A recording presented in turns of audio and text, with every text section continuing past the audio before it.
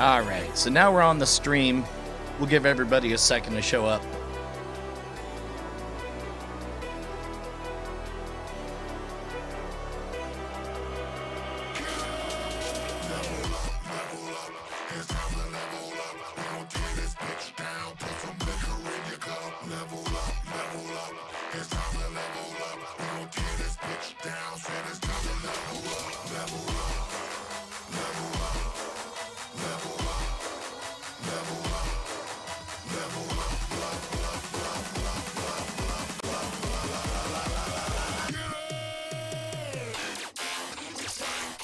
It's a very weird video.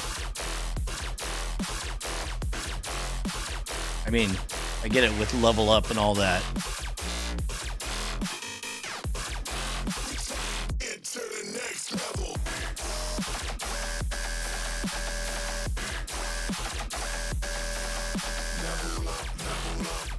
Enter politics.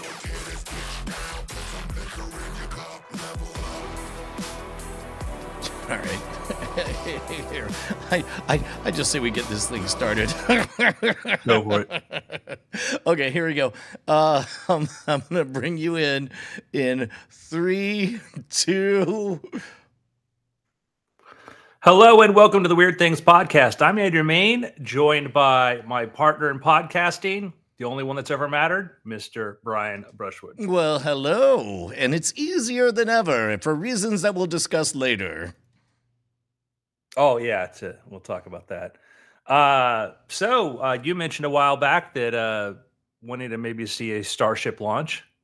Yeah, I was hoping I would just catch one, just on the horizon. I was always jealous of my brother. The time that John Glenn took his second trip into space on a space shuttle, we were both on the phone, and he's like, I'm like, oh my God, history's happening. He's like, yeah, let me go watch it.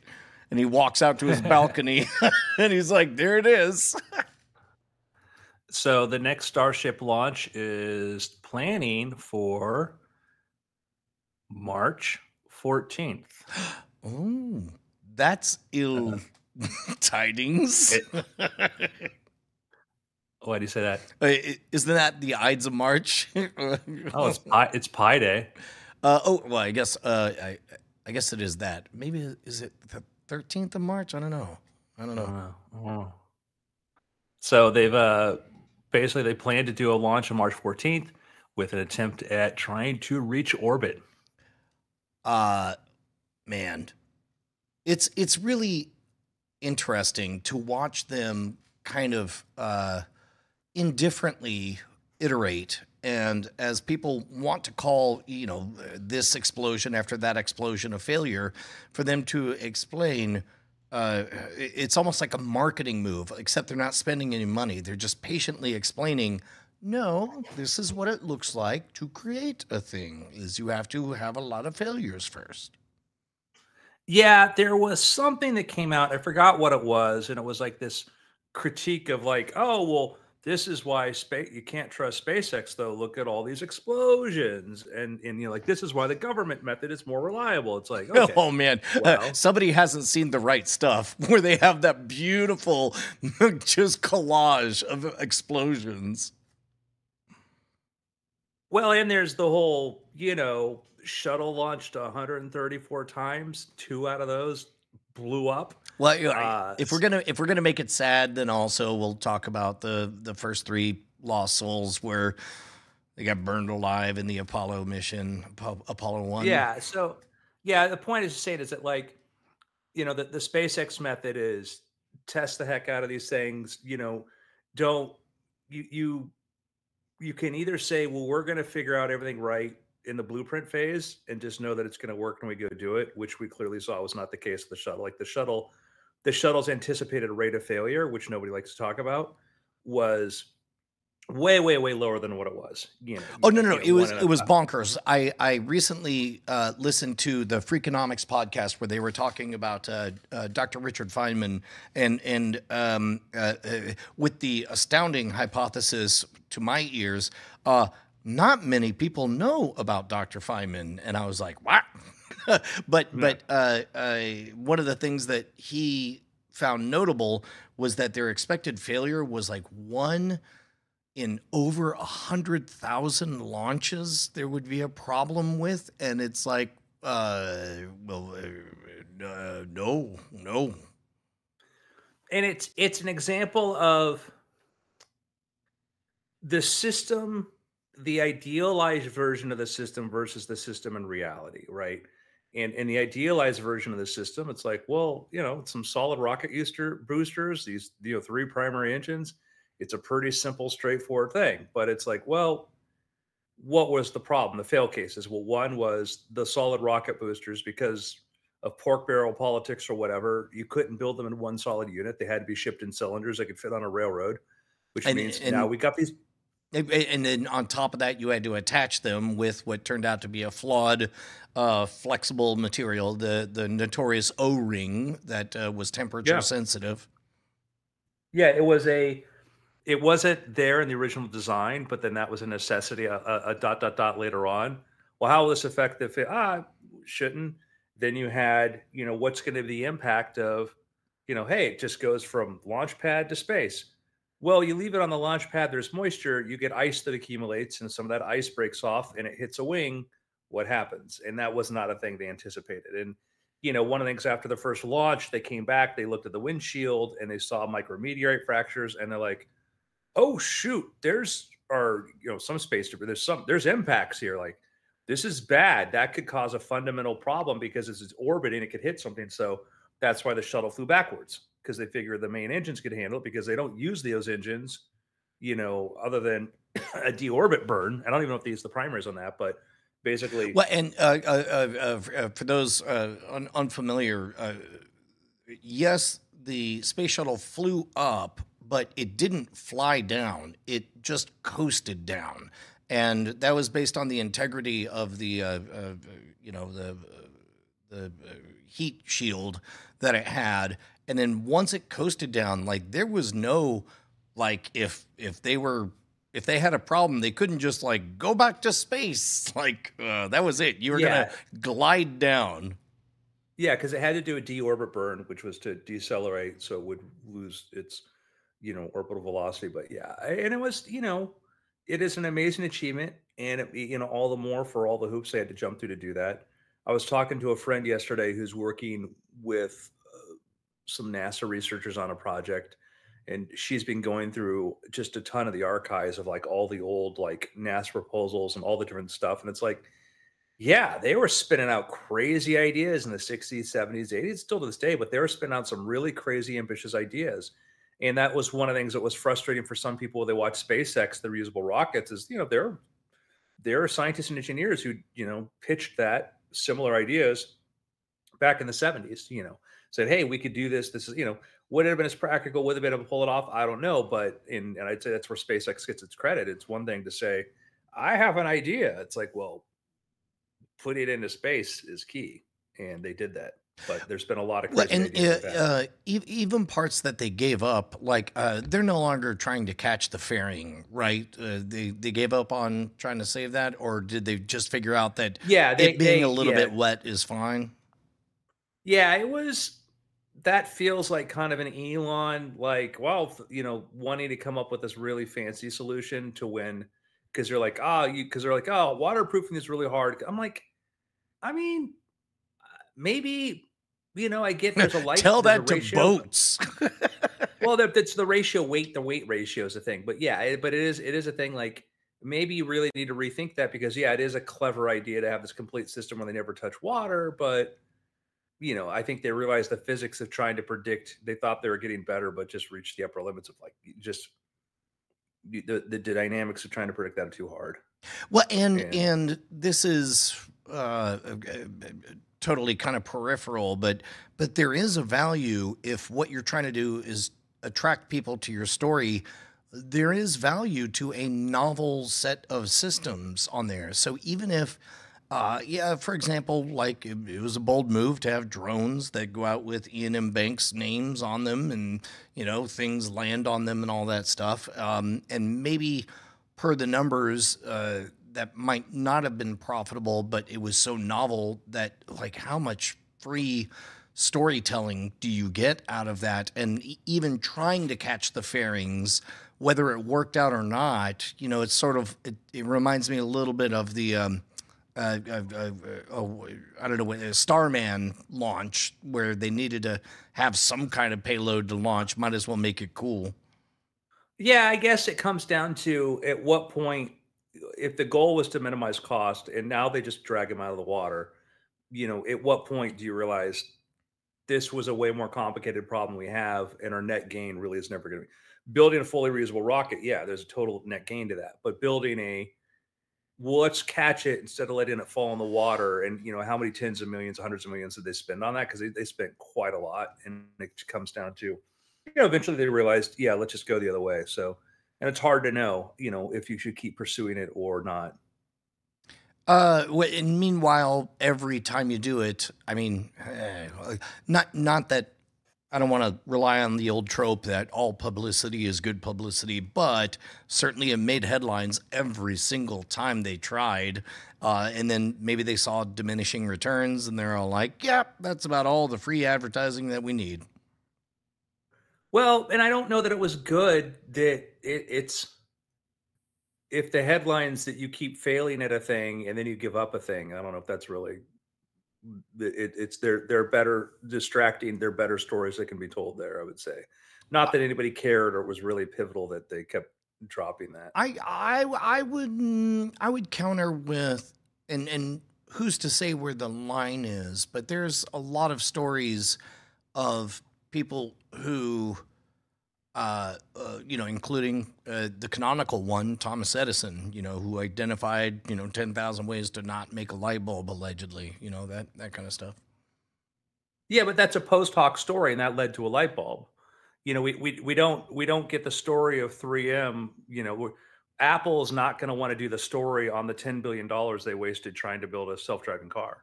Like Apple has kept that story locked down and does not, that story will make its way, but Apple does not want that story told because they just don't look good. They just look incompetent. Speaking of Apple stories, how still in love are you with your ski goggles? I mean, love is a word that I don't think I used before. I my stance is still the same. It's a great demo, but it is an extremely compromised form factor. It is a very cool thing to use, but when I first reviewed it, I'm like, I don't know what I'm going to use it for day to day. I've talked with other people, including some pioneers in VR, and we've all had sort of the same feelings, which is physically it was a compromise. The rumor was the original idea was to take all of the everything, all of the processing power, all that stuff that you need there, which also requires the bigger battery, everything like that, all the processing power, etc. And because this is the actual, for audio listeners, the physical device is pretty small, but there's still a ton of weight in here as far as GPUs, everything else like that, etc. Which then mean that they had to go ahead and they couldn't fit a battery on here too. But like original plan was to just reduce it to just the visual elements and put all the processing and everything else they needed to do that couldn't be put on here and put it on a wireless device, put it in like basically a desktop little cube or box or whatever, and have that communicate. So then, you'd be reducing a lot of the weight here. Okay. And you probably could put the battery pack on there, smaller battery, etc.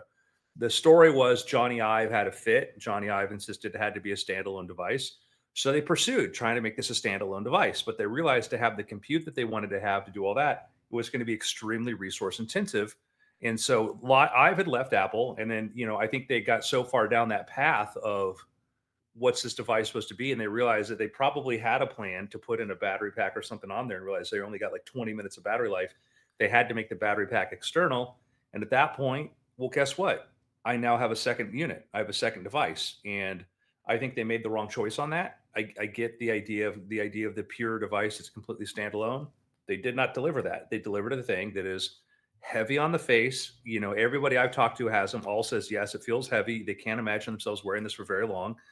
I think if you have a head like Charlie Brown, you'll probably be fine. Cause I've heard somebody like, oh, it's not heavy at all. And it's like, well, you can't discount other people's subjective experiences. So I think as as an experience, I think they nailed a lot of things in there. But my other big crit was there was no Apple did not build a unique Apple app for that shows you to justify spatial computing.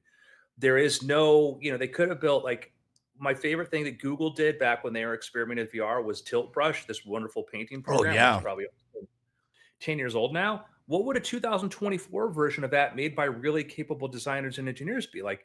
They could have built a fantastic, super easy, fun thing. Because in Tilt Brush, I could go create, I could go create a scene from Dune and then add some little animations and then send it to my friends and share it, which would be cool. And now 2024, you could do way more sophisticated stuff and share those things with people without having to go too crazy. I mean, they could have built their version of Rec Room. There was a lot of low hanging fruit that literally, for the price of an Apple commercial, you could have worked a developer team and have built a great experience. They did not do that, which I'm personally worried about Apple. I think they have great teams working on different components. I think they have great people working GPUs, great people working on a lot of the image processing stuff, great teams. But when it comes in there trying to bring them all together to build a new device, this is what we get, a thing that's really unsupported as far as example applications do and a really good use case for what to do. And I'm nervous about Apple, to be honest with you. Well, and every time they make an announcement that misses the mark and becomes a punchline is a heavy blow to their reputation, which, heretofore has been, by and large, sterling. Yeah, and it's not easy to like little things they do really well, like AirPods are great. I mean, my AirPods don't like to talk to my Apple TV, but that's an Andrew problem. But, sometimes AirPods aggressively disconnect and reconnect. But by and large, by themselves, it was a simple little thing to go into. And I think they really did a fantastic product here. I think that for, a device like this, I think that, yes, there is a role. Spatial computing is going to be a thing. To what extent it will be a thing, I don't know. But man, they just failed to make, you got your iPhone, you pull up mobile Safari and you realize, wow, it's the real web. That's amazing. You pull out your iPad and you start working with a pencil and you start working on that scale and you go, oh yeah, this is what tablet computing should be like. You pull out your Apple Vision Pro, you go through a couple demos, you're like, oh, this is what it's like to have multiple screens. Oh, yeah. Yeah. It's like, I'm like, oh my gosh, it's like a simulation of what I've already experienced before. Yeah, I play with it a little bit, but then I would probably touch it in a week because I'm like, what am I going to go do? And like they could have done things like the low hanging fruit would have been build a better like paint tilt brush type program because you can share those things because then that becomes a cool thing. Hey Brian, put your headset on, go check out this thing I built. This is really fun, really cool. More, other opportunities there. What would video? You can shoot spatial video in there. What should a spatial video edit, like what should just editing video in a spatial environment be like? And talked about like this before, like you could, we're used to putting things into a screen, like video editing right now basically was an evolution. The first nonlinear video editor, remember what that was? It was a Premiere, but I know that quite literally we're still working with simulacrums of actual film editing where it's like, go up to this point, literally slice it, put these two parts together, et cetera, et cetera. So it was a project called Edit Droid. Now, if anybody follows copyright history, may remember that droid is a term that George Lucas had copyrighted. And this was built by a spinoff from Lucasfilm called DroidWorks. And okay, so if I search for Edit Droid on YouTube, one word edit droid in Wikipedia, you'll get it. So what happened was Edit Droid, and then they came up with, there was a version called Diva, which was like a nonlinear editing system or whatever, which was bought by, or Avid bought it and developed it. So Avid became Avid Editing Systems. Bought up the IP from Lucasfilm. So that's where it came from. George Lucas, his team came up with the first nonlinear based editing system. So Avid used to be very, very complicated. Premiere made it very simple and approachable. But there's a 40-minute documentary called "Edit Droid: The Rise and Fall." Oh my God, I gotta find that on the because like on YouTube. What they did, which was brilliant, was remember back then you don't have this thing was made. Gosh, when did they make this thing? Like this is like mid 1980s. Like you didn't have like RAM or anything to do that, so they used laser discs, and so it was a bunch of laser discs going back and forth to allow you to do the system. I mean, just a really really clever, you know, the idea that one day you would have enough RAM to hold an entire film, whatever, was just a crazy idea. But that was nonsense. so saving that to watch later. Yeah. So anyhow, I digress. The point is that we, as you talked about, like we went from my first job as a teenager. I worked at a movie theater. I had to assemble films, and I had to sit down to the little bench with the little the little magnifier thing to look at the frames, make sure I match that stuff, and tape them, and then I had to break them down and do that. But anyhow, the point is like, yeah, there could have been a really cool, like, I don't know, maybe I sit in a room where I have all my film clips hanging like pieces of film. Maybe that's not the way to do it. I don't know. But like, man, it would have been cool to really experiment with what a spatial computing thing could be instead of literally it's like, here's your iPad screen. Now here's your iPad screen and your Apple Vision Pro. It's like, cool. That's actually one of the things that I wanted to do, and probably it's upcoming on the Modern Rogue, is actually shoot something in 8mm and record separately using a tape recorder and do the ADR and the Foley work and the manual editing and run it on an actual projector to like who actually assembles short films that way anymore? Yeah, there's plenty of gear out there though. So mm-hmm. I mean the way you do it now is you just take your footage and you do a transfer, so then you edit it and you get your time codes, and then you can go back and then have your film put back to spec on. Because that was originally what electronic film editing was, and even for tape editing was, you would do a very very low res version and store that, and that's like how your video toaster worked. Like a video toaster for editing is you would store a super low res version of that, edit that, get your time codes, and go back and run the tapes back and forth and record out. Well, and that still exists in the form of proxies, right? Where it's like you'll not actually render everything that you're working with, but you'll have proxies that like this and then that and then the other thing, and then you hit the render button and then you go get a cup of coffee. Yeah, exactly. And that came from the day of you'd have what they call the work print. The work print was the copy of the film was a bit more rugged of them. And you hear sometimes we found a work print for this. That was one a little bit like a thicker celluloid stock, whatever that could handle that. You would figure out your edits on the work print, and then send your sheets off to like do the fine print. Oh man, I don't want to get too far into the weeds. Maybe now's a good time for us to remind people that they can support the show by going to patreon.com/weirdthings, keep us loud, live, and independent, get exclusive access to the After Things portion of the podcast, and most importantly, be cool. I think I had a dream last night that I had to do the podcast by myself, and I remember to do the commercial break. I have this hazy memory coming back to me of doing that, of like, because now it triggers like, yeah, and like, speaking of people, what's really important is people make this podcast work. And that's why you should support Weird Things. Yeah, that's amazing.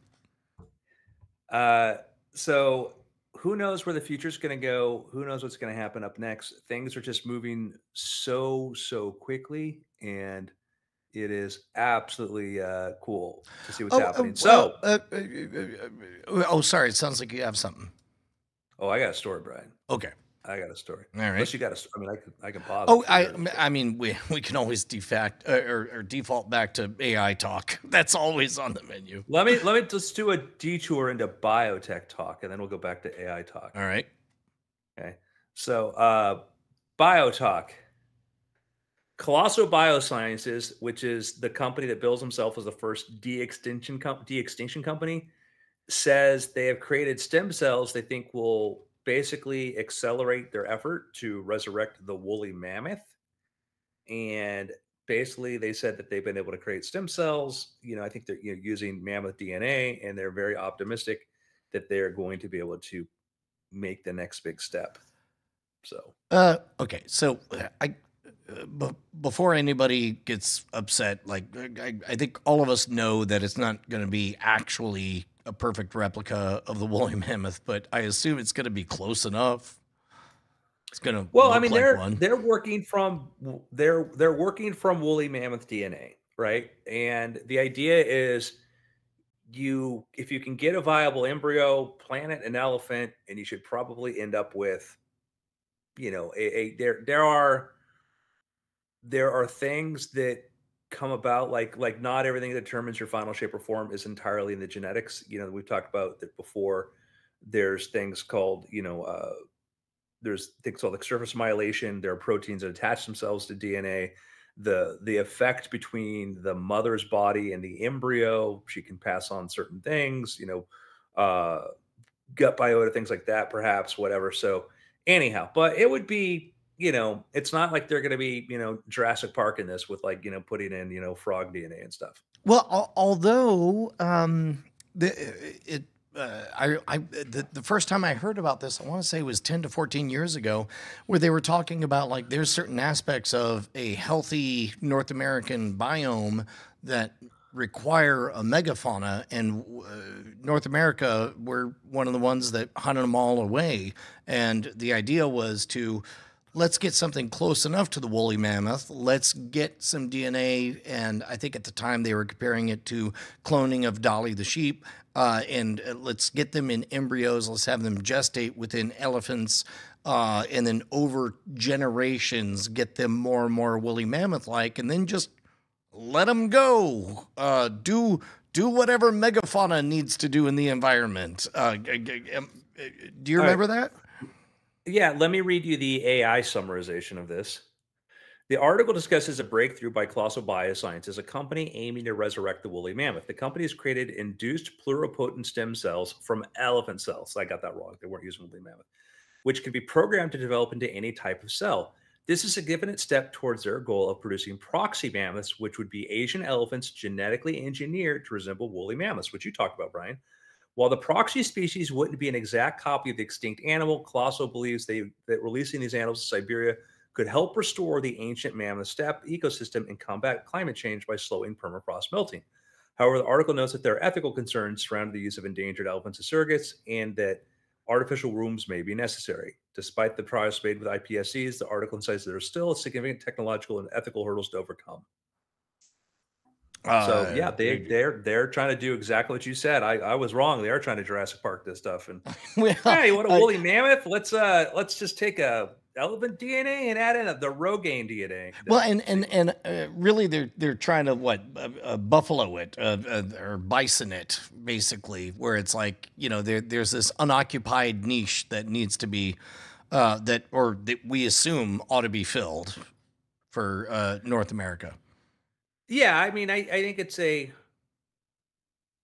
think it's a great. I mean, I think it's a cool idea. I'm all for it. Let's try it. Let's see what happens. Let's see what happens if we put them into an ecosystem that's not really, you know, that could use a bunch of large mammals stomping around to We'll, increase we'll growth. we'll call it the Crichton test.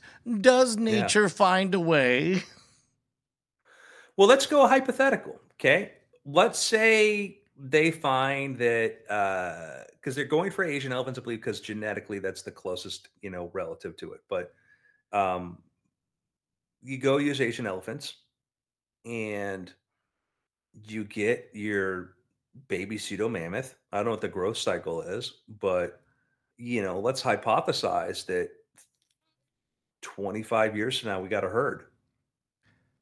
And then In wait, whoa, whoa, whoa, this is fun. At what point do we realize we've made a terrible mistake? At what point do we realize we have the equivalent of the feral pig problem in North America? No, they are very easy to hunt, Brian. They're Okay. very So we have easy that with we sticks, all of humans were able to eliminate them. yeah, we handled it. We handled it. Did it once, do it again. But I think more the idea of that, that's going to be all of a sudden there's going to be nature documentaries, things like that. It's going to be an interesting thing because now we're going to want to study, what are these, how do these creatures interact with and whatnot? What are they like? What behaviors do we see? How different are they? You know, how different are they from Asian elephants? What happens? Because also they're going to be in a further north than they have been. I mean, during a interglacial. So the colder part of interglacial. So I don't know. Uh, I mean, I think it'd be fascinating. if anybody read the book, the follow-up to Jurassic Park, The Lost World, was a meditation where Michael Crichton focused on the idea of, okay, so genetically they're identical to the originals, but how much does, a mother teaching a kid perpetuate over time? But like, there's one scene where like velociraptors are like they don't even know how to do anything. Like moms are attacking kids or whatever, which strikes me as very Michael Crichton-y. But that would be interesting to wonder if the behaviors even matter given the genetics and the passing on of memes. How do you mean? Well, I mean, like, take a look at humans. There's a fair spread of humans who are all genetically, give or take, identical, but different humans get taught different things over time. So imagine all of humanity just stops for a few minutes / eons, and then humanity starts again. Like, is there value in studying these new humans and interpreting their behaviors, and mapping them onto what you assume old humans did, or is it the case where all of our myths, legends, and behaviors actually matter? Our practical things, everything from personal Almost like hygiene to. Yeah, go ahead. let me break it down. Almost like a nature versus nurture sort Right. of. Okay. So the question again is like, how valuable is it to watch? And Well, it the answer could be is how very much. Yeah. if it's one of these things. If we assume we're going to see what we expect, one, it can be slightly confirming, that. But if we see things we don't expect, and I wouldn't surprise me if we might find there might be some behaviors that are different, and comparing, I think woolly mammoths and Asian elephants are going to be much more closely alike than, let's say, killer whales and forms of like other dolphins or whatever. But you know, killer whales, how are they? Well, they tend to be in these sort of matriarchal groups. The mother and her offspring and whatnot, and that's interesting. Do we see? And that's hardwired. And so we would see this, like, depending on how much, are they able to use woolly? I don't know if they're going to use any woolly mammoth DNA at all, or if they're just going to try to like backwards work their way to a thing. But even the idea of being in a thing with a harsher winter cycle than any elephant species deals with right now, does that change things? Is the are you going, who's going to be the alpha there? Is it going to be the one that prepares for that cycle, the ones that's able to fatten up and stay stronger through there? Like, you might see things just literally by just a temperature differential might elicit behaviors we didn't expect. Uh, okay. Well, then let me walk back my like. I'm not gonna say that there's no value in observing, but in terms of one-to-one correlation, like whatever it is we get will be its thing, and we can maybe intuit, kind of default desires or motivations, but that's about it. Um, maybe. I mean, there can be, again, think about it this way: is like, one, you're put into a different environment than elephants exist currently, right? Does the morphology alone make a big difference? And also the difference we're going to put too is we're going to put in an environment with still, well, we'll see. Like, will wolves start to start to hunt them? Will wolves start to do that? Like what will happen? And so I think that you might see things, emergent behaviors that explain things we didn't understand before. Remember, if you said putting, figuring out part of the cladiogram to put dinosaurs or put theropods or put like, T-Rex and stuff like that. Is it a bird? Not a bird. Once you understood bird, you really things started to make sense. You started to understand things a little bit better. Two is the complexity that birds, bird species can be extremely complex with a wide range of behavior. And so I'd say that, it could, give us some insight too, to like, what is it, what does have like large, having, ginormous, herbivores like that walking across the tundra, what happens? So if you're in Vegas and you're gonna place a bet, either in number of years or yes, no, like does Colossal actually deliver us, something that looks like a woolly mammoth? Do we get a hairy elephant in 20 years? Yes. Yeah. Okay. Is it genetically identical to no? Yeah. Well, so here's the thing is that in genetics, one of the things that we're starting to be able to get into is the ability to create hybrid DNA. Like we can do programmable DNA now. We can sit down at a computer, start adding sequences, do this, have a genetic sequencer, produce that DNA strand. If we get to the point where we're successfully able to continuously put that inside of a sperm or inside of an ovum, and get them to link up, or replace the genetic structure in just a recently fertilized thing.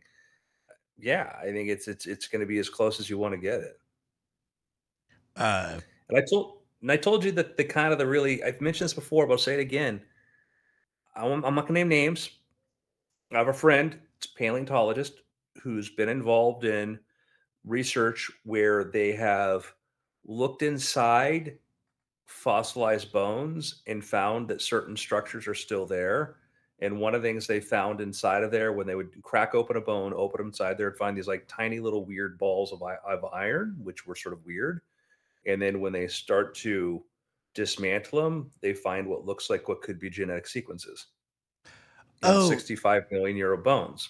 oh, that's wild. So, like the iron filings, for lack of a better word, basically Well, not, like wax not, not. models mushed up against those very sensitive.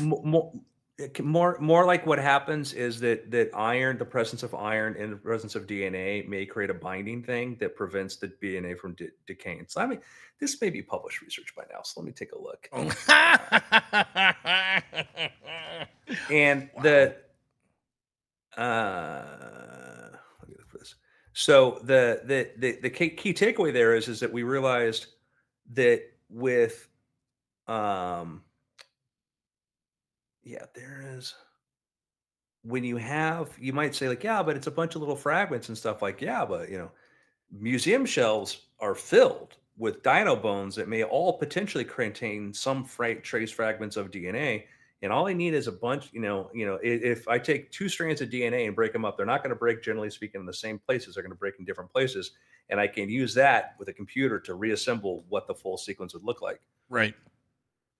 Uh, So, this is evidence of proteins, chromosomes, and chemical markers of DNA and exceptionally preserved dinosaur cartilage. This was January 2020. One of the researchers was Mary Schweitzer, and my friend Jack Horner. So, yeah, they published this. So, they had a duck-billed dinosaur, which this is 2020, so this has been out there. So, they found basically evidence of different forms of cellular preservation that extends far beyond what we consider, let's say, the half-life for DNA. For those, DNA half-life basically says that over a period of time, X thousands a number of years, DNA breaks down by half and by half, a half and a half continues to the point that when you're trying to go back more than like a few 100,000 years or something, there's not going to be anything left. But the problem is that assumes average conditions. We know that if I put DNA inside of a freezer it will last much longer. But you'd be like, oh, those conditions don't exist. Correct. But we've established there are other conditions. So it's not like half-life for radioactive decay where there's nothing I can do to prevent that decay. DNA half-life happens because of a chemical and entropic processes brought in by heat or other things. But the idea here is that, well, it might have things might bind with this stuff and then prevent that decay.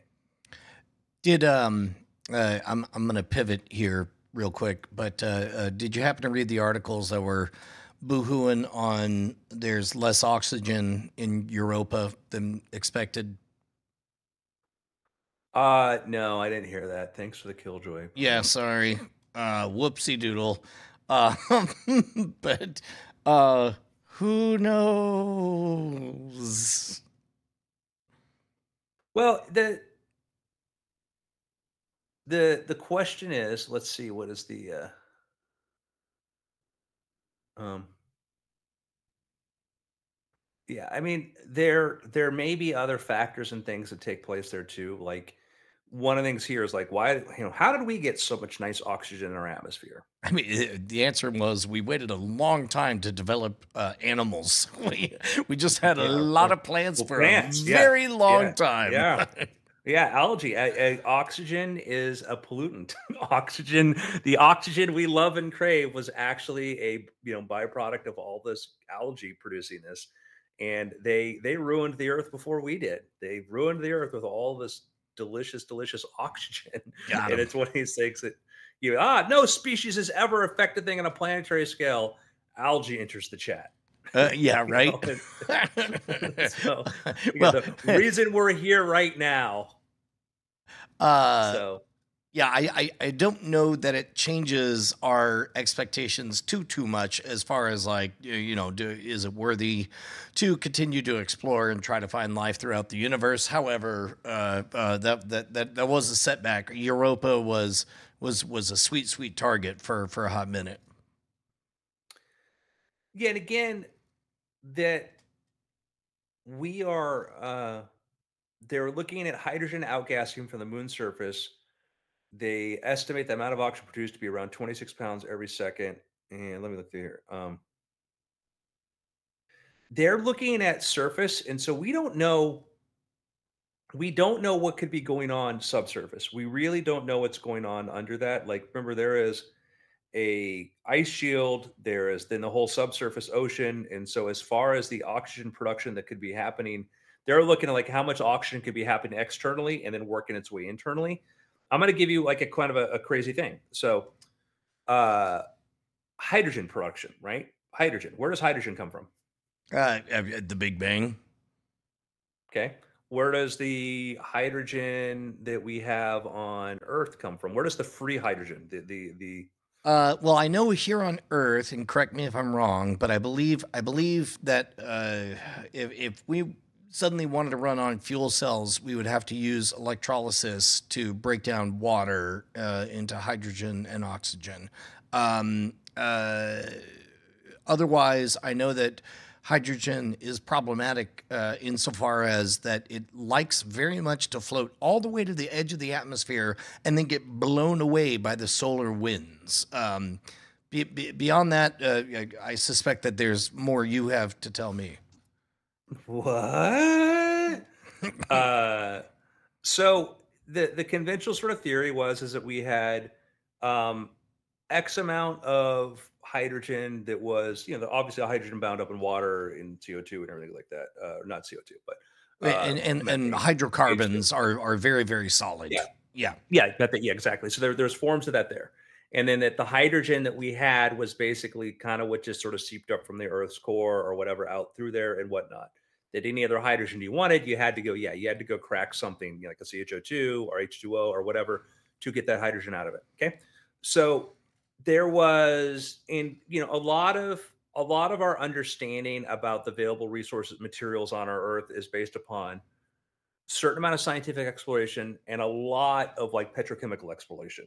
And petrochemical exploration looks for specific things. You want to dig an oil well where you have a really high chance of digging an oil well. That's why fracking was such a big revolution, because fracking came up with this idea of getting things that were traditionally ignored, like, yeah, there's stuff down there, but you can't get to it. I Fracking's I like I I, one of them. You may remember this. I don't know if some of the listeners have ever heard, but that's why when I was in second grade, my family moved to Colorado. Is we lived in Denver, Colorado, just outside of Littleton, because my dad was part of the exploratory team that was trying to figure out whether or not shale oil, whether the juice was worth the squeeze, because my dad got into petrochemicals in the late 70s at the height of, the OPEC, cartel restrictions and so on. And what they figured out was, yep, it's there, not profitable to do it. And then the revolutionary aspect of fracking happened. And fracking, for those of you guys who don't know, because you are releasing liquid natural gas petroleum that can be made into liquid petroleum, there are so much less carbon in there. The American boom of made possible by fracking is I believe measurably the single biggest advancement in pushing back climate change. I don't know if I'm overstating it when I say it that way. Yeah, it is the goal of basically reducing the amount of carbon that we contribute through industrial processes and whatnot is reducing the amount of C in whatever, the carbon and whatever you're breaking apart or doing that. And methane, yes, has a carbon in there, but actually has more hydrogen. So the more hydrogen atoms that are inside of there, the higher the rate of energy you get from there, and that's a good thing.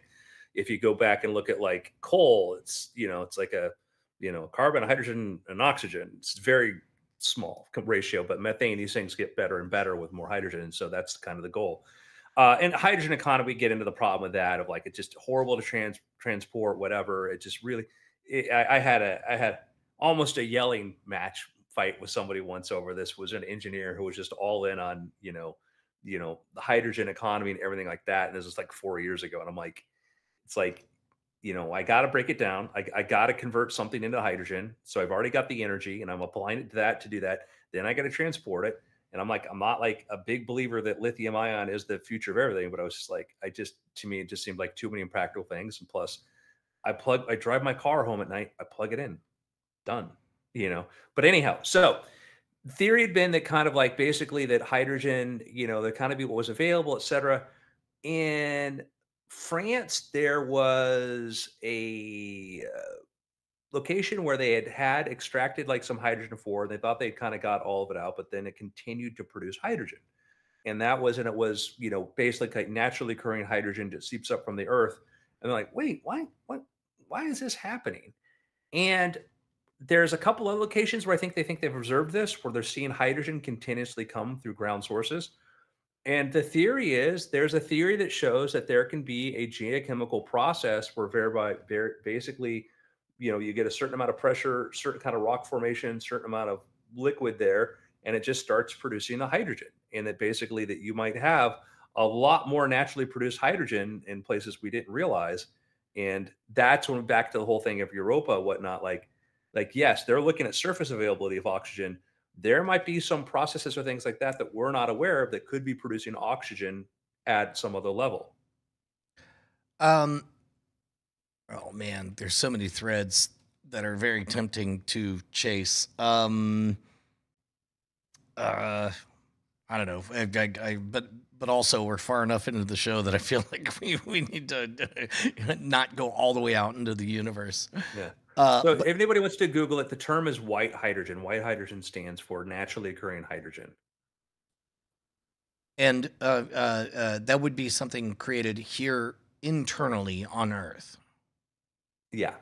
Which would be huge for fuel cells, but has yet to be found, confirmed, and yeah, we have a number of processes we understand that create it.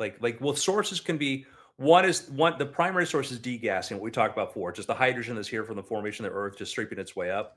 But then they talk about the reaction of water with ultra basic rocks, serpentization, which is another process where this can happen. We don't know the scale at which this happens. That might happen at a greater frequency than we realized. And we just haven't been looking for it. so much.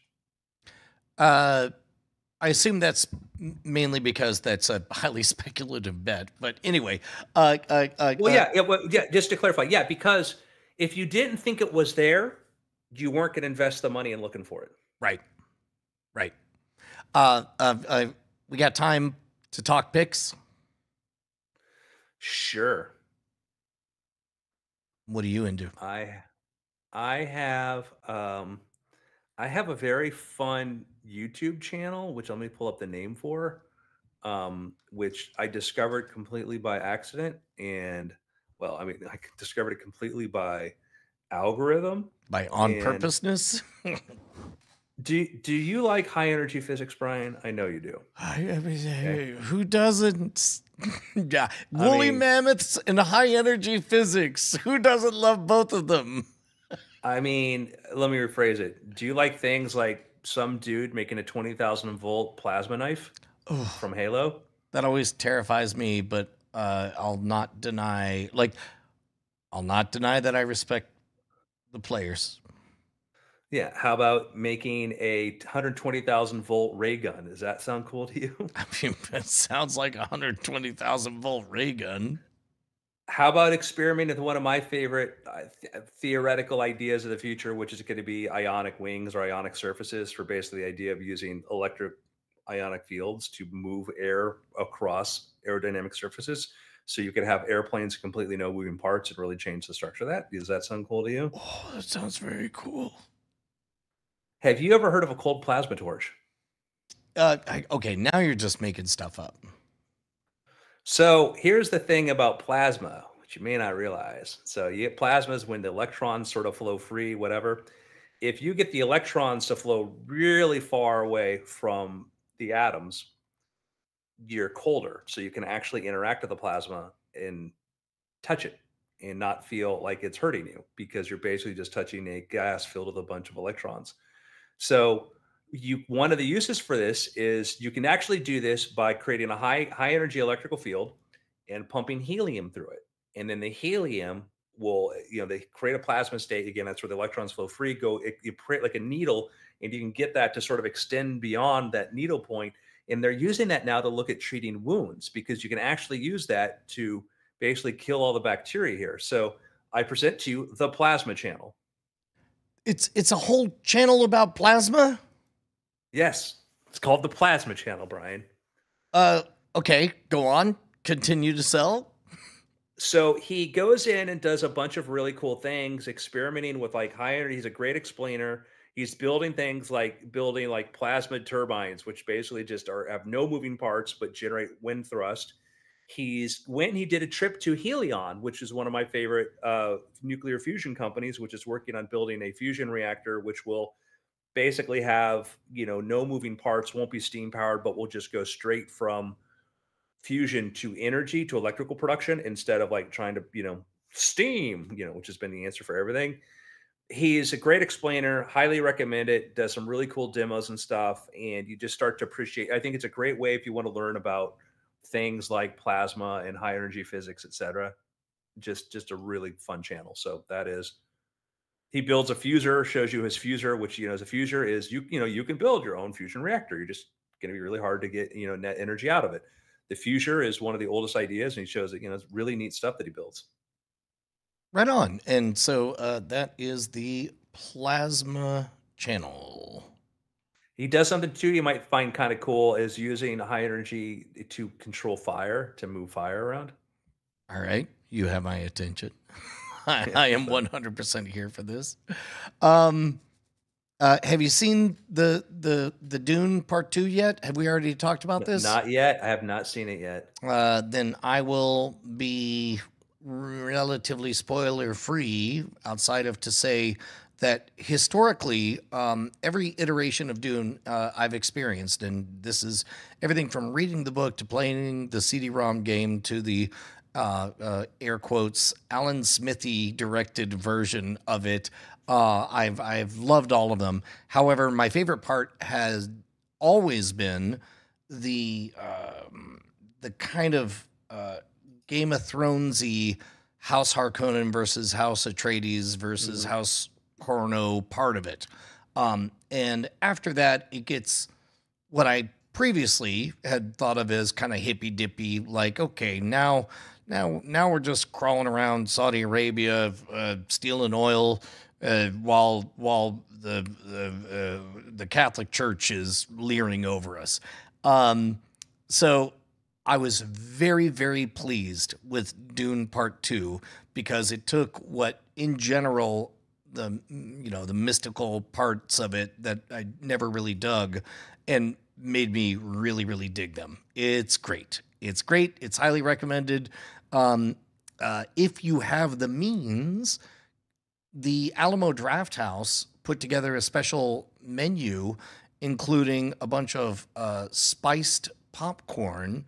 And I don't know what was in that popcorn, but it created this absolutely wonderful, surreal atmosphere as you could smell it as other people ordered it, and then you ended up buying it, and then you ended up eating it, and it's like, oh man, this is a very trippy placebo I kind heard of the presence. worst part though is all the glowing blue eyes in the theater kind of really were distracting. I mean, luckily we asked them to take off their Apple VR devices. Oh, the spice was causing the blue within blue. No, Yeah, no. no, it was a real trip, man. I liked it. I liked it quite a bit. It was way good. I'm excited to see it. I am, a huge. We just the closest theater to us is just one of those like the screens got ripped. They don't care.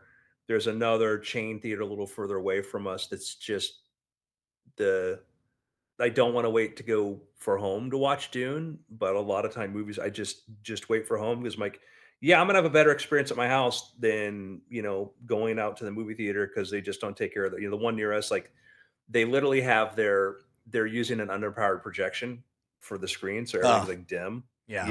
and the other one you go to, it's like one of those just chain theaters. It's just like, oh, the screen's ripped. This is like they just don't care because like yes, 70-80% of people don't care, but often over time they just don't show up. Like I used to go see a movie a week. It was a really, really magical experience because it's been a minute since I went to an Alamo Draft House, and they're back to caring very, very hard about stuff. Like they, in my opinion, they got a little bit lazy on their pre-show materials, but this time they did just this incredible. You ain't never heard of Dune? Watch this 20-minute thing, and then like showing clips from every single iteration of Dune that ever was, and it's like, are you getting bored? Watch Christopher Walken perform "Weapon of Choice" by Fatboy Slim, and then it's like, oh wait, is it relevant that he happens to be the Emperor Shaddam the Fourth in this movie? Well, that's convenient. It was a great experience, man. It was really, really good. Cool, man. I'm excited. I found, it's just I had a tremendous amount of nervousness and trepidation, when this was coming out, and then seems like everybody's very pleased with it. So, and I asked, I said, my opinion, I enjoyed Dune first one, but having read the books and getting to the middle of the book in that one, and it's like, and the story ends there. It's like, wait, what? And I'm like, well, how are you going to judge it? I'm going to judge it when I see part two. This is my first time of experiencing anything beyond the first book, and we're trying to speak Well, spoiler. this is the first book. Well, part three will be a little bit beyond the first book, I believe. Yeah, part three is Dune Messiah. Part three is supposed to be Dune Messiah. Exactly.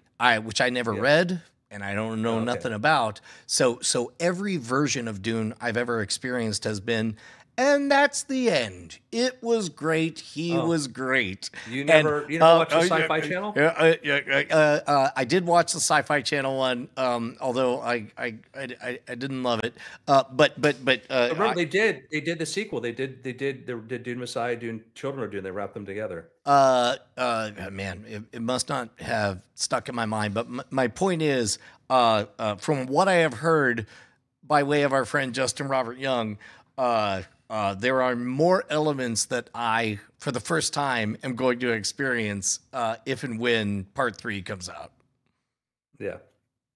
Yeah. I think, yeah, Villeneuve's like he wants to do something else, then he'll go do that. And also, we have the series, the HBO series coming out. There's an HBO Dune series coming out?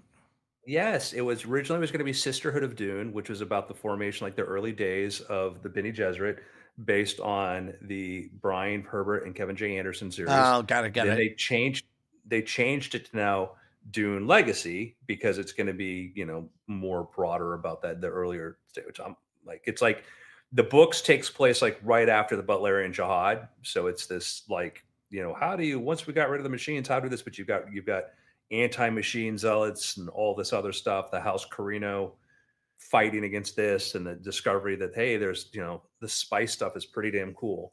And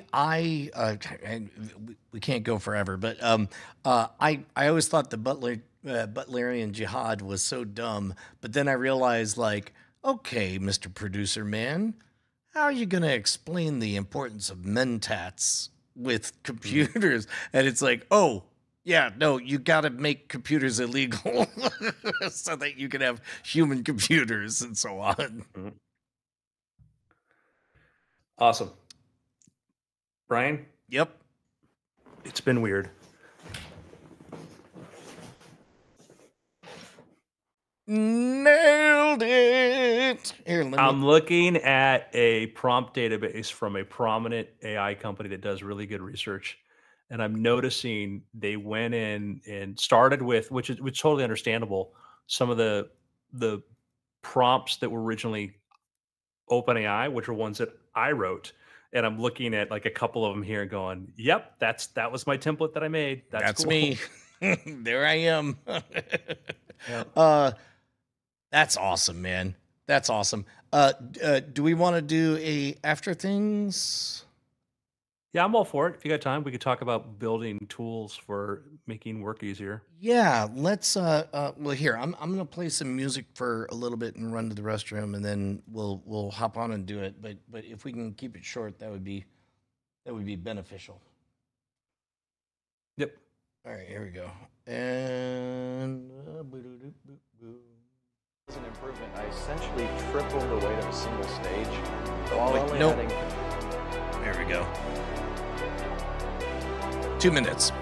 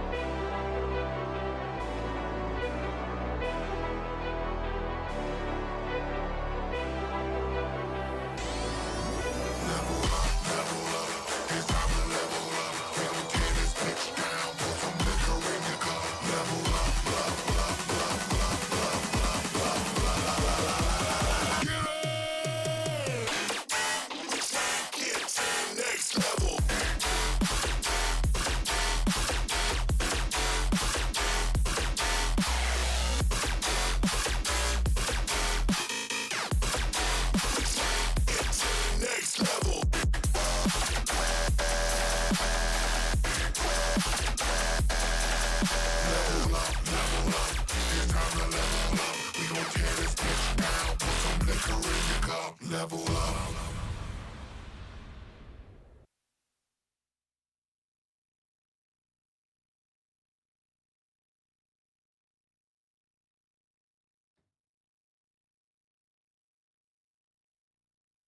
wait. Did it go silent? Whoops. It just did. Oh, okay. All right. uh, do, should we show off the tool? Yeah, sure. Or, we can go, we can go wherever you want. Yeah, we can do that. We can talk about it. I mean, it's, work in progress, Okay. So, I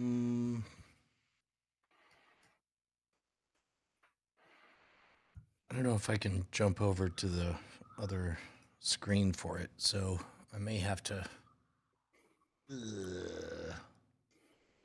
Well, here we'll just talk through the thing. Okay. I can share it too. Actually, maybe that would be better because then it'll be more like a product demo, and we could show off options. Okay, all right, you ready?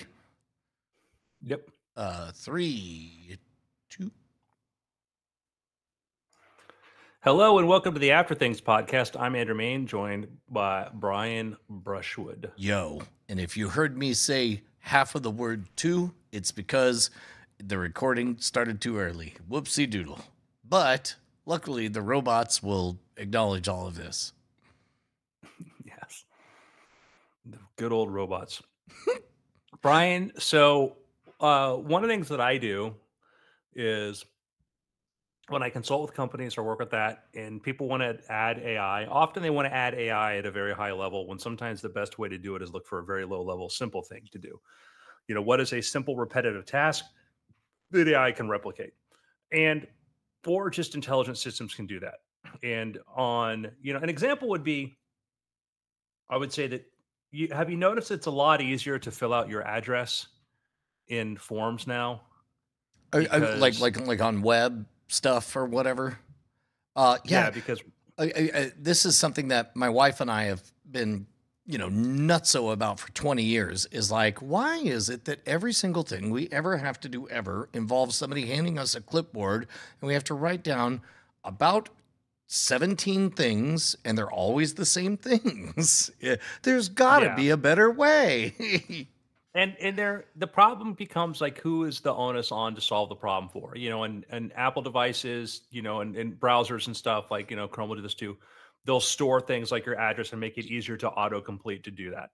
But one of the things that's happened now, like if you go type in your address where you need something delivered to, one of the problems with the addresses is you really want to make sure that it's an address the post office understands. And that was part of why there was an incentive to solve this problem, because companies would get a certain amount of returns on products that were not deliverable because, somebody said court instead of circle or this instead of that. Right. So a lot of forms now use these things. You just start typing in your address and it predicts the rest of it.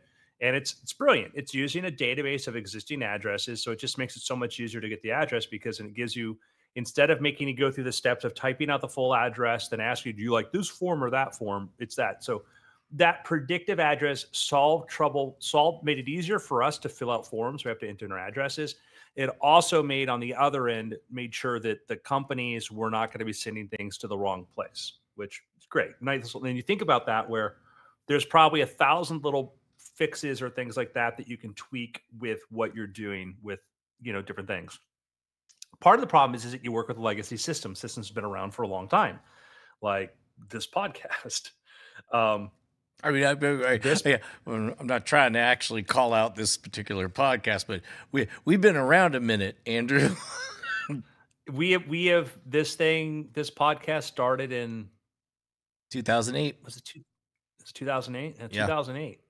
So that's 6 years. Wait, 16 years. I love doing that. The 16 years of one technical debt. The weird things, that website has not changed at all, by the way. In 16 years. By the way, I don't think before you said it, I had ever heard the phrase technical debt, and I rather like it. It intuitively, like I suddenly grokked it the moment you said it. Yeah, so technical debt's a thing we use in the tech industry all the time because you build very fast, then you got to go back and fix everything because things might be inefficient, they might break a lot, they have to have a lot of humans intervene, et cetera. And you're always going to have a certain amount of technical debt if you're moving forward, but you get to a point where it can cause problems. And sometimes you see that when, Cloudflare goes down, which there shouldn't go down. So one is, weird things started off, it's a WordPress site I built on top of that. Because back then there just wasn't the blogging, there wasn't the podcasting tools were any good, like we have now. Like if we're today, I would just use like transistor.fm or maybe, I don't know, because like they really charge ridiculous rates for storage fees. But anyhow, I'll get into that later. So, we found ourselves in a point where the way that we had to add a podcast to the show was a procedure that had been literally a mimeograph of a mimeograph of a mimeograph of the procedure, almost quite literally of literally copying what was in a previous post, posted in there. And so after last show, Brian had brought up like, yeah, I got to do this. And then he named the steps that have to go through to go do this. And I'm like, man, I talk to companies all the time about how to use AI. Maybe we could use something here. And so that's what we did is we walked through the different steps to say, what do you have to do? Well, one is there's getting the clean audio out, but assuming that we have our clean audio ready to go. Well, we have to do several steps is we have to upload it to this server. We then have to go into WordPress and we have to create a title for the podcast. We need to create a show notes summary of the podcast. Maybe put out what the picks are for the podcast. And then we need to basically, once we do that, maybe generate some episode art or whatever. And then we got to click publish. So, and that only gets us to the public feed, and that only gets us to one of the two products that we do, because we do both Weird Things and After Things. So while we humans spend 90 minutes having these conversations, there ends up being these kind of cascading number of like into the 20s of when the Challenger exploded, they talked about the number of points of failure, and I'm not going to say points of failure, but I'm going to say things we have to touch, and it doesn't matter if they get executed in 30 seconds or 3 minutes. It's still like that number gets really, really long. Yeah. And so the goal is if you can reduce the complexity and increase reliability, that's the sort of what you want to do. So after that, I looked into one, as I knew that uploading to our own thing could be pretty automated because WordPress is very extensible. You can write plugins, you can do sorts of stuff. I then looked into Patreon and found out like, oh man, is that a primitive platform? Like they do not allow. It's a straight up I could find black box. Yeah, like there's APIs for getting audience data, but there was nothing that I could find for uploading content or whatever. Which I'm like, this sucks because I'm really good at working with APIs and connecting stuff to it. But I said, okay, well, let me just try to focus on a thing for Weird Things.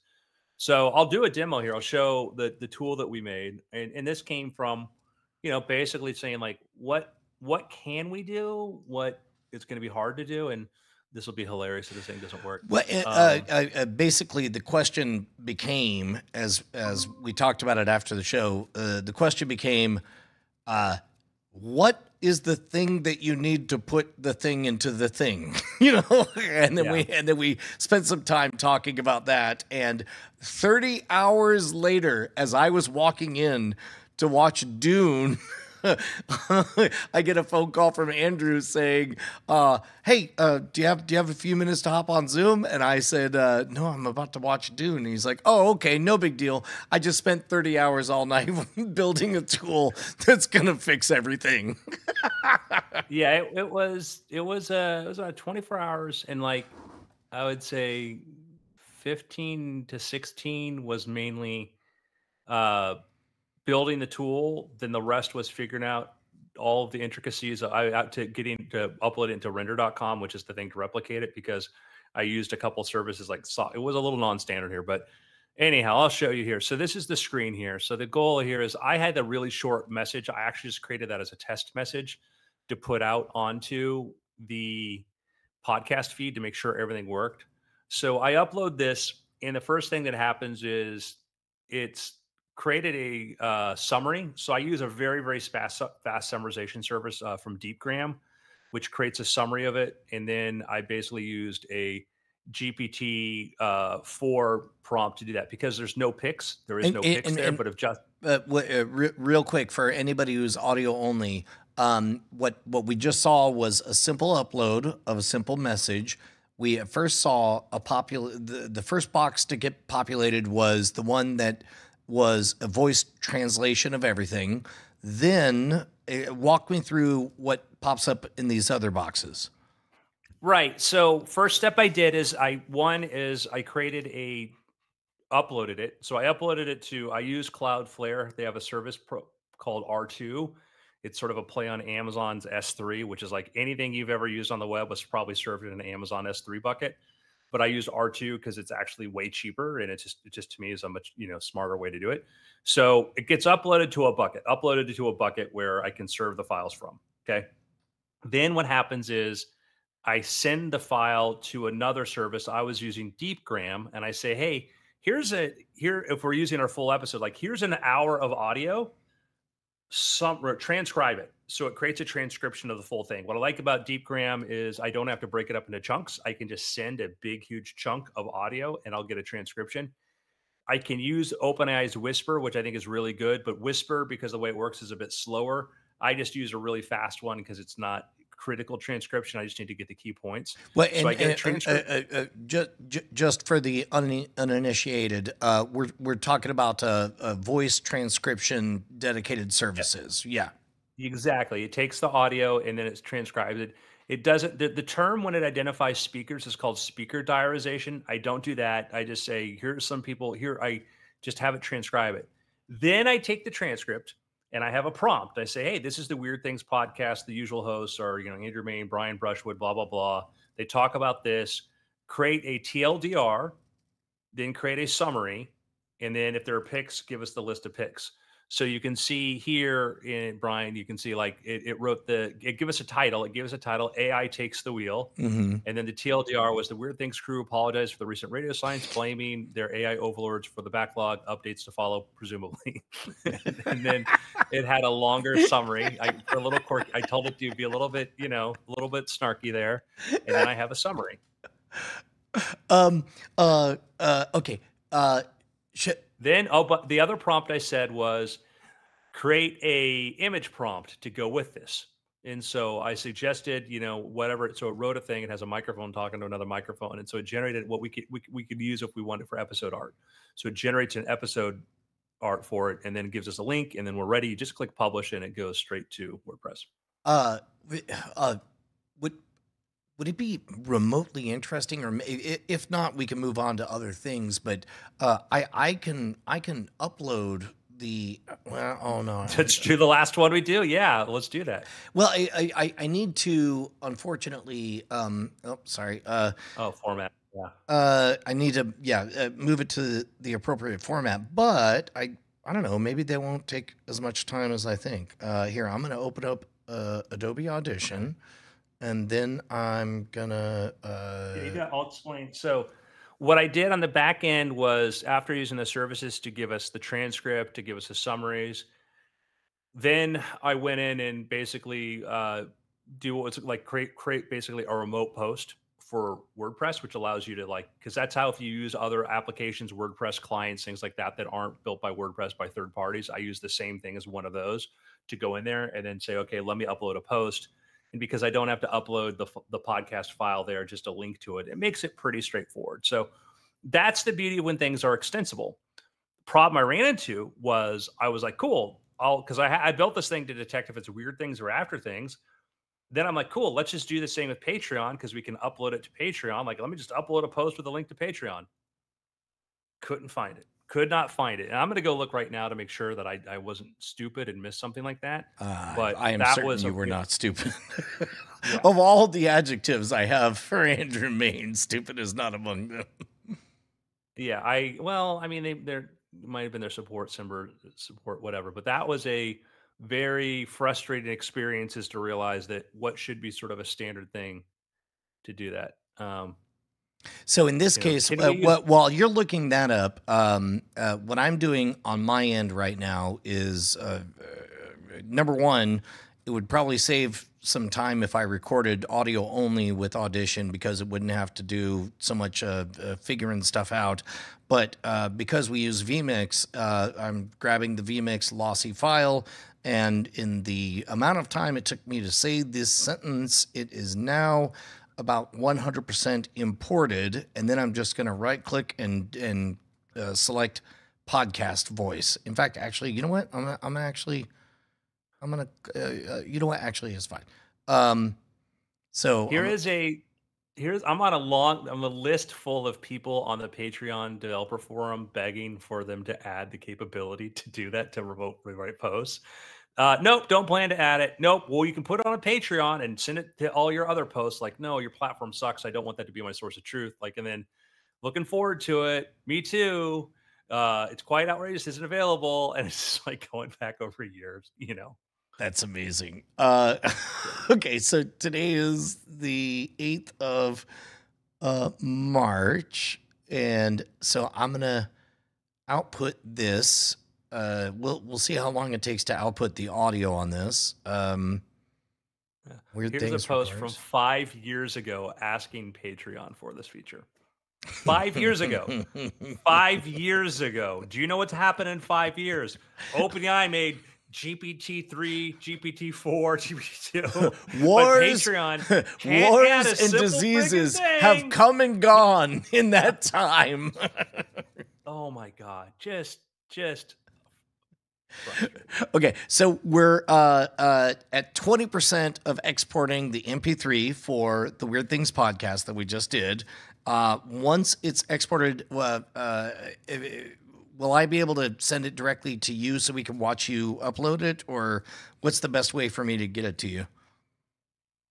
I mean, if you don't want to screen share, then yeah, I'll do it. How big will the file be? Like what, 90 megabytes? I think less. It's reducing everything down to an MP3. So I know, but our MP3s that I've played before have been about 90 megabytes. Okay, maybe around that. We'll see. Yeah, just put it on like a Google Drive, and then I'll download it from there. Okay, so here, even now while we're talking, I'll go ahead and open up the Google Drive, and then I'll send you a link to it. And I bet by the time you even get the link, then you'll be able to download it. Well, let's see. Oh, WT, that's what I have. So, by the way, if you think this is taking a long time, you should have seen the before times. Oh yeah, before times. The never. Okay, so now I'm looking for the MP3. Let's see. Yep. 0308. There it is. There you go. So I'm going to do that. I believe you're already shared. It's going to take less than a minute to upload this to you. And this is adding a step that we normally wouldn't even have to do. But it's already halfway uploaded. I believe, yeah, you have access to it. It's just the folder. I don't see anything yet. WT. There it is. Just showed up. I don't see anything yet. Well, here, I'll share it and I'll copy you a link. And then I'm going to go to the text. Look at this. We're doing process right here in front of everyone. See it? Yep. There we go. So that is in real time. We took the complete video file. We imported it to Audition. We swapped it over to use Podcast Voice best practices presets. And now we're going to publish it. And the only part that we can't do is have it automated that it'll go to Patreon as well. But meanwhile, if you can, Andrew, I'd love to watch it populate and come up with the album art and all of that stuff. Yeah, so let's go ahead and go to here. I'll share my screen in just a moment.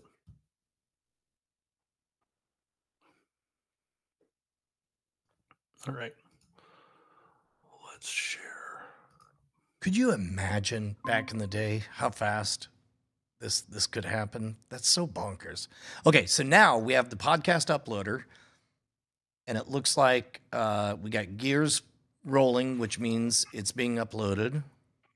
Yeah, one little interface trick that I always try to do, and this is basic, but like Andrew Ryan explained, it's basic, well, because people forget, and I forget, is when you're waiting on a process, tell people you're waiting for it, even if there's a lot of different processes going on behind the scenes, because nothing sucks more than to have been waiting a long time for doing something.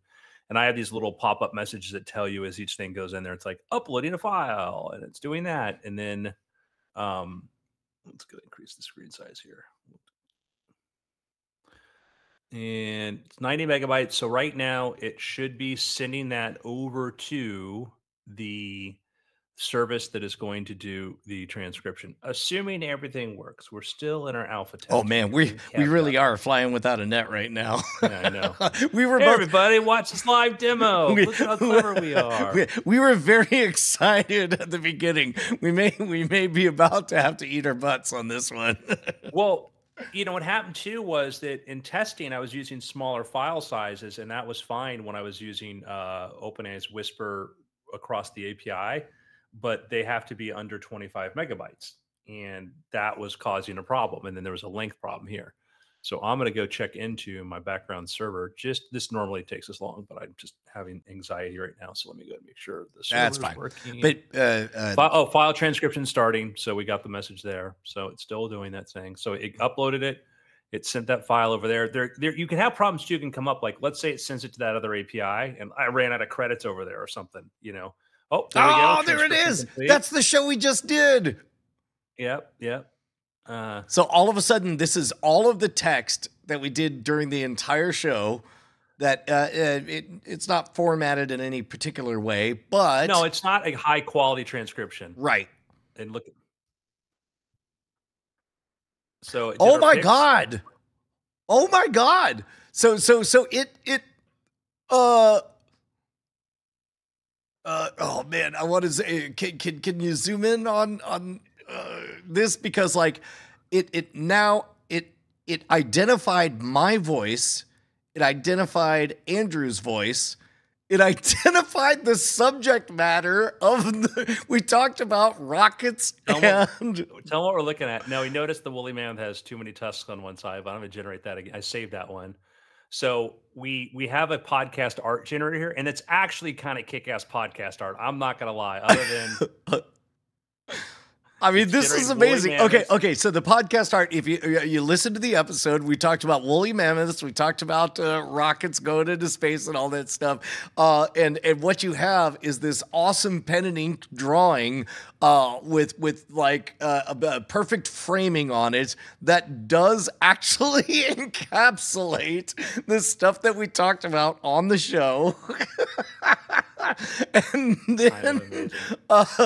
And then meanwhile, let's see. It says, can you scroll up? What do you want to see? It accurately identifies that that the picks are Andrew picks Plasma Channel on YouTube. Brian picks Dune Part 2. That was entirely automated from just the context of the show. It comes up with the title, A Deep Dive into Space Technology and Woolly Mammoths. Andrew, Justin, and Brian discuss SpaceX's strategy, blah, blah, blah, blah, blah. Iterative explosion strategy, the history and future of space travel, Apple's VR headset, resurrecting woolly mammoths, and the potential of hydrogen production from Earth's core. Yep. Wow. And then there it is. It's now it's now hosted at weirdthingspodcast.com. And we have album art.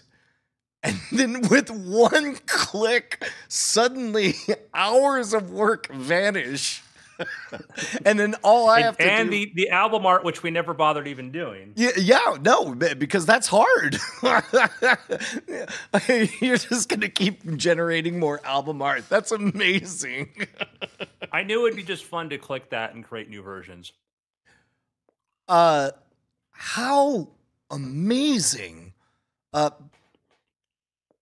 the way, we're getting requests from the chat like, feed this into DC TVpedia.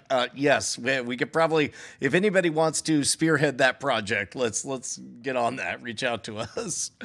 But my word, it's not just that the tool works so good; it's that you made it in literally overnight.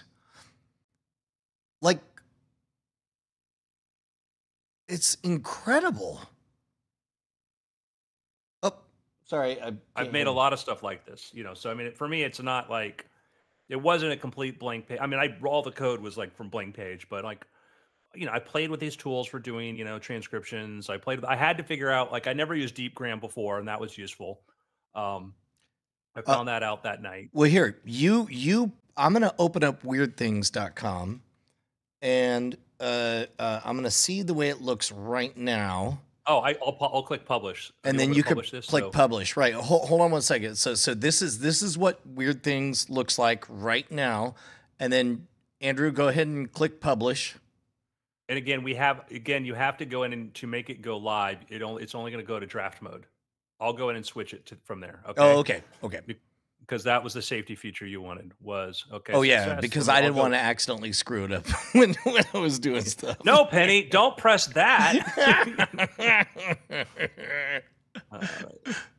So the podcast that we just did all of 23 minutes ago is now punched up, interpreted, slotted in, uploaded, and ready for publish on this website. So I'm going to add what I have to do here. I should probably add in the category. Right now, I got to go put the categories for podcast and podcasting. Because that's how it goes on the RSS feed. I can do that. I can do that in the code. I had that in the code, but just as a safety measure, I wasn't doing that. So save draft. Now let's click publish.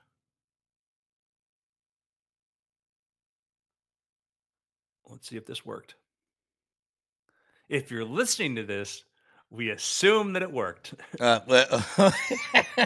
Is it time for me to hit refresh? Yep. All right. Ah! Look at that! That's so awesome! Show your. I'll stop sharing so you can share your screen. Oh yeah. No. It's exactly how you would hope. It's awesome album art. The title says A Deep Dive into Space Technology and Woolly Mammoths, posted by Andrew Main on March 8th, 2024. It's got a rocket. It's got looks like an ornithopter, because maybe I talked about Dune. It's got a woolly mammoth in this amazing art style.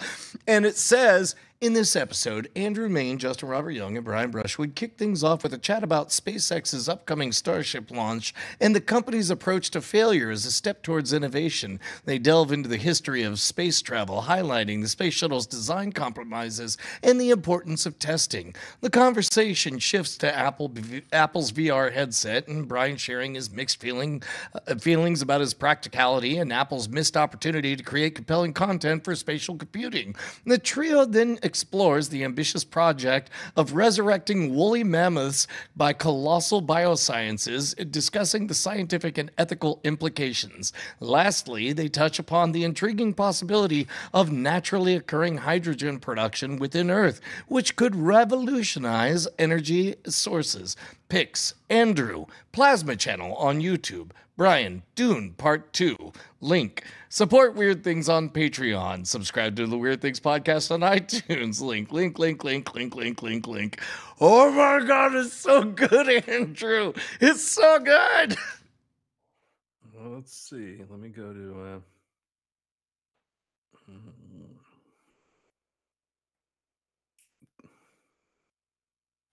checking my podcast feed now. Oh, I was about to say, like, is this the moment where we say, I am become death, destroyer of worlds?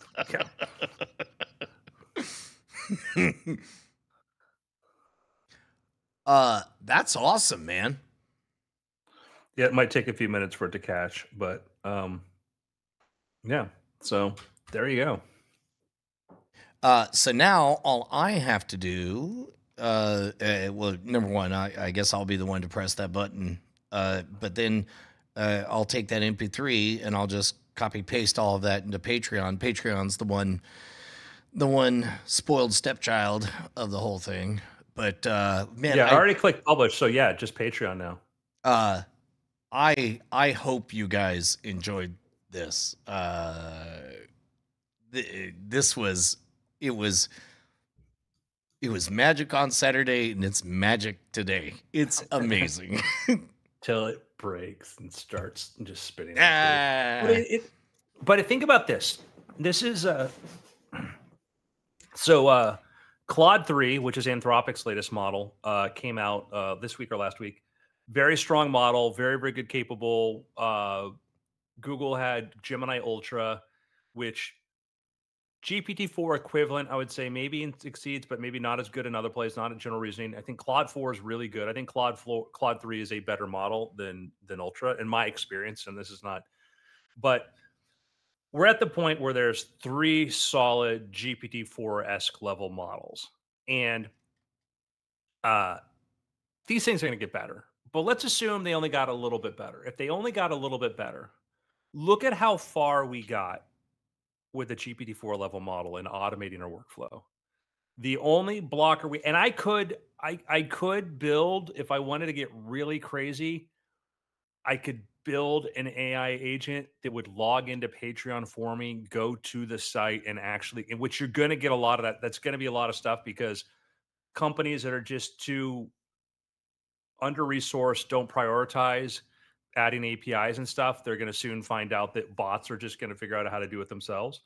But, that we're able to build like a process like that, to build, if I wanted to take this thing and scale this into a product that a lot of other people could use, I don't think there's a lot of, like it's a really good business model, but it's just not hard. And you're going to get to the point too, within a year, either through ChatGPT or something, you might just upload your file to ChatGPT and say, clean up my audio, then upload it to Weird Things and never even need an idiot like me to build an app.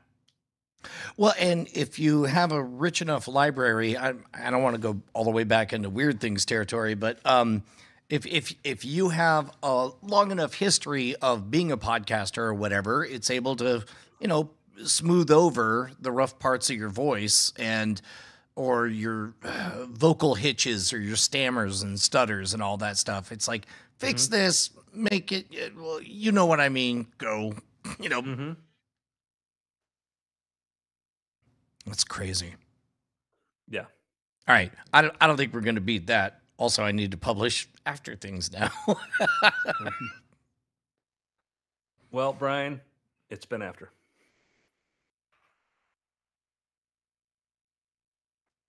Yeah. Wow. This is going to be a much faster publishing process. That was rad. I'm so glad it worked. Yeah. Yeah. It was kind of fun to see you get a little bit nervous. It's fine. It's fine. It's just that there's things I'm like, I think I control it for everything because I did larger file size, but I'm like, oh, what if I forgot to, pay for my API key on the other side or something? Are we still live in front of everybody? Yeah. Although we can go ahead and I have wrap a it up. book coming out. I forgot to plug my Go book. for it. Dark Dive's coming out next week. So Dark Dive. So long, beautiful people. Going off the air in 5, 4, 3, 2, 1.